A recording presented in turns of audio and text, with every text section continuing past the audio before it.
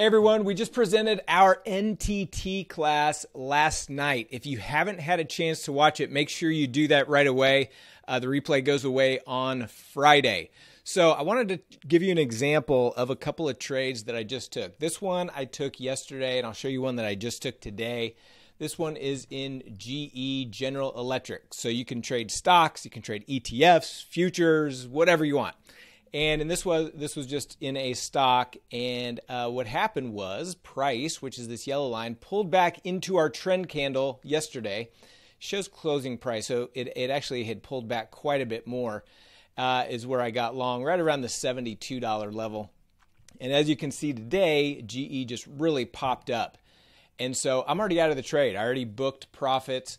If I take a look at the actual trade, so yesterday I got in around 11:46 a.m. and then today I scaled out, took some off a little after 9 a.m., some more off at 9:45. It kept going, and so I took the rest off at 11:22. So you can see I did a credit spread and sold this for $1.23. My average price was around 72 cents getting out. So if we take a look at that, 1.23 minus about 72 cents, 0.72 equals that, divided by 1.23 equals about a 41, a little over 41% is what I booked in just a day on that one. So quick winner.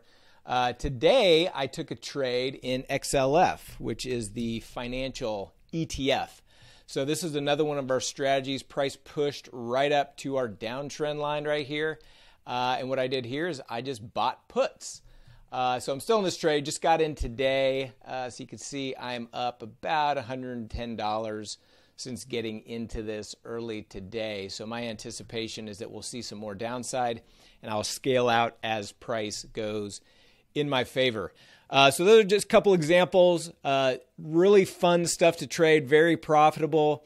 This is exactly how I tripled my account in less than 11 months. Check out the replay for more details. Make sure you do that before Friday. If you guys have any questions, let me know.